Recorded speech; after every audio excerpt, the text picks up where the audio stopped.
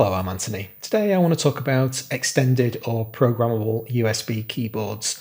I have an Expert Keys EK84 programmable keyboard, which I've discovered this week may no longer be on sale. I'm not sure where Expert Keys have gone, but you can't buy this anymore. But if you search for programmable USB keyboards, you'd find many equivalents of this kind of thing. I'm pointing at it, but you can't see my hand. It's over here. And it's an absolutely essential part of my workflow.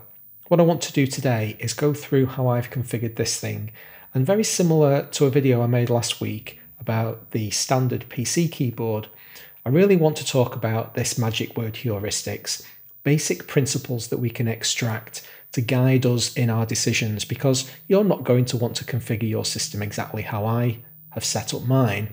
But if I show you some of the principles that I've used in configuration, hopefully that'll help you. If you want to download a copy of this keyboard shortcut file as well, together with all of my presets for keyboard shortcuts, patrons and YouTube channel members can download those. Check out the links below if that's something that interests you. So what I've decided to do today is to go through this extended keyboard section by section. As you can see, I've got it color coded. All of these colors have some sort of meaning to me, but that's just because the way my brain works. Once again, I'll show you what those principles are, and then you can kind of extract them out as you require. I'm not going to talk about every single function on this thing today. I think that would be redundant, but I am going to refer quite heavily back to this document where I've basically labeled out all of the functions in my system. Anything noted EK84, I've basically made a note of where in the edit, in the key commands section you'll be able to find these things, and also my particular keyboard shortcut, which shouldn't be interesting to anybody because they're entirely bespoke. So without further ado, let's make a start. Top left hand corner, the yellow section, this is incredibly simple. These are where I have my markers configured. Now I do also have keyboard shortcuts set out for these. The numeric keypad numbers 3 to 9 are the same, have the same functionality as these buttons. And depending on whether or not I'm using my mouse with my right hand, so I want to use the extended keyboard with my left, or whatever's going on, I'll use one or the both. But it's really nice to have that array of both set and recall. So just as a matter of, it's completely obvious, I'm going to press set 5. And there you can just see, for some reason, a couple of updates ago, Cubase stopped putting automatic descriptions in their set markers, and it absolutely drives me crazy. So if I now move the cursor to a new place and say recall marker 5, then the cursor will jump there. I actually use marker 3 is always the beginning of my song. So if I press recall marker 3, you can see always jumps to the beginning of my song, which is actually before any audio. I always have this little gap. So if I want to hear the entire thing back, I'll recall marker 3, press play, and it's going to be that amount of time before the song starts. Set marker 9 to the end of the song, although I haven't in this case, but that's another very common kind of thing that I do typically. Other than that, not much more interesting to be said about markers. Let's move on. The green section down the left-hand side is all the zoom functions. Now, this is a physical thing. These are here for a reason, because my hand moves down the left-hand side of the device, and I use these functions so often that I've basically got two fingers that track down these buttons, and I know exactly where they all are. Zoom locators is probably the most commonly used of all of the functions. If I press zoom locators, I use that so often, and you've obviously got different splits in the two windows to give you those two different views. Zoom full is also fabulous. Press zoom full, and now I can see my entire song. Zoom in and out vertically is only used when you're actually editing audio. Let's jump into some audio. And if I activate Vary Audio on this track, you'll see that I can, there we go, I'm zooming in and zooming out vertically. Now those keyboard shortcuts are configurable in the commands. Let's go back to our Excel file. So these functions, zoom in vertically and zoom out vertically, are the ones you want. And as you can see, I've got keyboard shortcuts set up for them, but they're in the zoom section of your preferences file. And then the 4 different levels of zoom, zoom 1, zoom 2, zoom 3, and zoom 4. There are more than that. There's loads more. Here they all are. I don't bother with any of these. I'm only interested in the top 4, which are configurable once again from inside your preferences. Zoom 2 is probably my go-to. That's how I like my project to look. It names all of the events and parts, and I can see everything nice and simply. But if I really want to see that holistic view of the entire song, very often my entire song will fit in Zoom 1, so they're super common. 3 and 4 are generally used if I'm processing audio and I want to see bigger waveforms. So really ergonomically convenient. That's this nice cluster of the many Zoom functions available to you. Choose which ones you want to really concentrate in on. Of course, I also use I'm pressing the control key down on my keyboard, and then mouse wheel up and down on the mouse is something, again, I do very commonly. It focuses, if I hover over 79, it zooms right in on 79. So that's a great thing to do as well. Undo and redo at the bottom left-hand corner. Once again, super tactile. I know that they're at the bottom left-hand corner of my machine. That's them sorted. We've got 5 select functions. There are so many different ways to select data in Cubase. I used to have 20 buttons configured for select, and it was too many, I couldn't remember them all. So I ended up just selecting the ones that I most wanted to extract. And another really huge golden principle: don't assign a button to your programmable keyboard if it's not used commonly, because it's just mental clutter. You'll just forget stuff that you actually want to remember.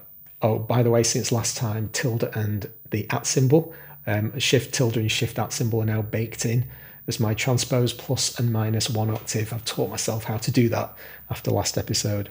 Anyway, these 5 select functions, they're fairly self-explanatory, and it doesn't actually matter what they do. Once again, that's completely bespoke to me. I'm not going to bore you with that level of detail. Just suffice to say that they're really, again, conveniently labeled. I had 5 functions and a certain number of buttons on the programmable keyboard left to assign after I'd done all the really important stuff, the stuff that I most wanted, which are down the left and right hand sides for tactile purposes. Some of this stuff down the middle, particularly this select column, I don't use them all the time. Select all, same octave is probably the most common function I use, and that is select equal pitch, same octave in the edit command. Really great command, that. So if you want to delete like all of your snares from a drum line, you select one, press that button, and you've selected every snare hit, and then you can do whatever you want with them, mute them, delete them, whatever.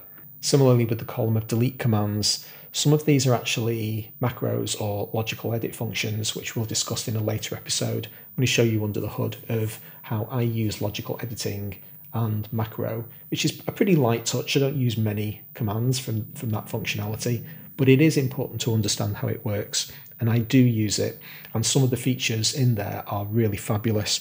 Delete tiny notes is a great one. Delete loose doubles, again. These are functions that I've written. I've got baked into Cubase, and you can configure macros and logical edit processes to be assignable to keyboard shortcuts, and that's what I've done there.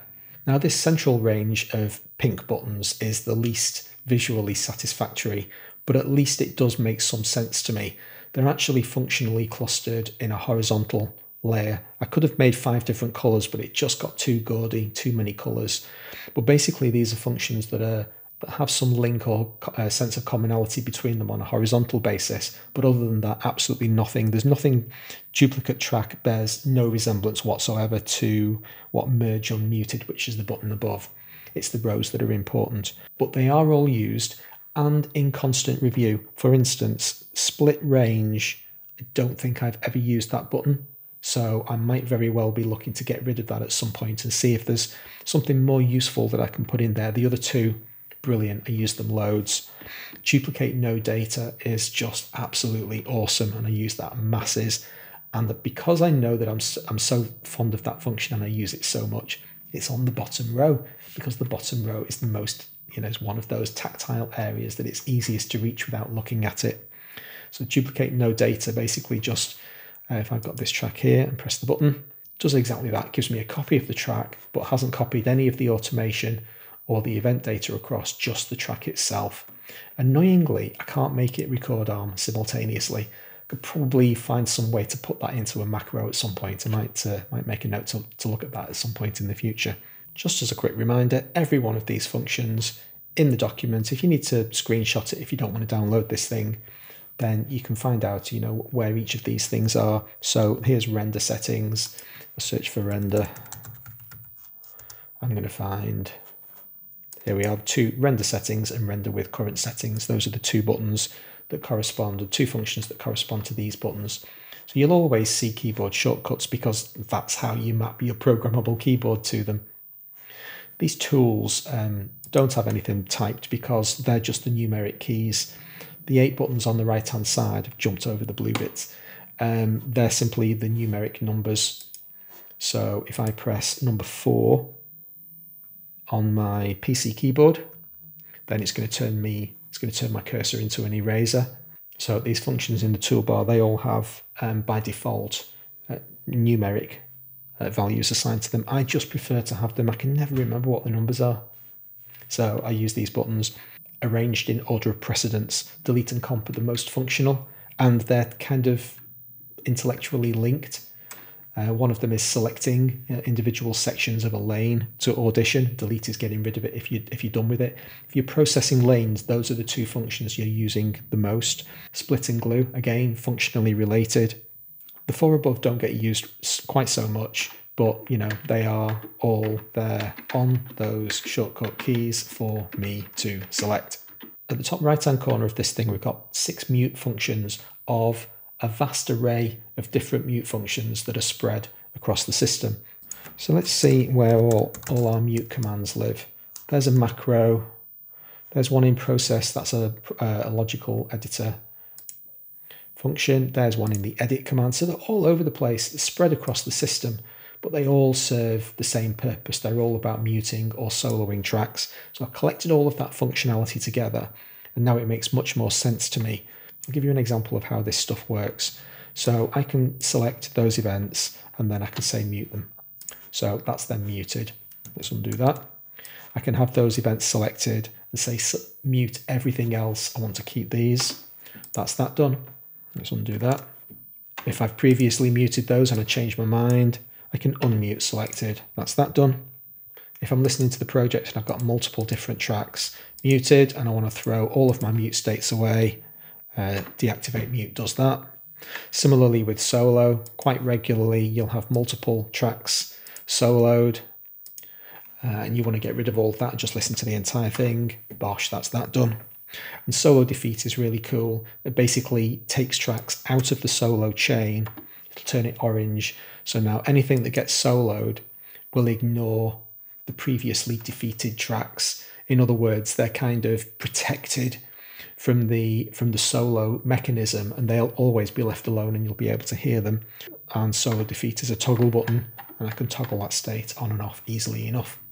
There's nothing much interesting to say about these blue buttons. They're basically pairs, they're functional pairs. Similarly to the pink rows that were functionally linked triplets of buttons, apart from that really unsatisfying pair at the top. Can you see I've been kind of trying to lay this thing out as logically as possible, but it got to the stage where I had 6 pairs of functions that needed to be added somewhere, and this was my solution. It's the best I could do. But ideally, insert range and cut range should kind of be blue. Yes, it does keep me awake at night, but you know, I'm trying to move on. The most important thing is that I've memorized all of these buttons primarily through use. You have to make yourself, I'll have like random days where I'll say, right, I'm going to train myself where the legato button is, and every time I'm performing an action, I'll just arbitrarily perform a legato function on the MIDI part, which is basically where you kind of join notes together so there's no gaps in between them. I'll do that pointlessly just to train myself where that button lives. Every now and again, if you kind of flow over your programmable keyboard and teach yourself all of the buttons that you've programmed, when you come to use them, you will remember where they are. It's a little bit of overhead for a fantastic time saving when you actually want that functionality at your fingertips. So you might not be able to get the EK84 anymore, but there are plenty of alternatives on the market. You can get over 100 keys. I actually don't want anything bigger than this. This is perfect for me from the sense of how much real estate it takes on my table. You can see that I have buttons unconfigured. That's not for any aesthetic purpose. There's just nothing that I wanted to put in there that wasn't going to be mental clutter if I did. These functions in the spreadsheet are asterisked because they're currently candidates for this row of 5 unassigned buttons I'm considering using them for track and channel and track visibility features. I haven't made my mind up yet, but that's, again, part of this ongoing, evolving process where I'm trying to keep this thing as efficient and lean as possible. Hope some of that's been useful to you. If it was, please hit like. I'll see you next time. Thanks very much.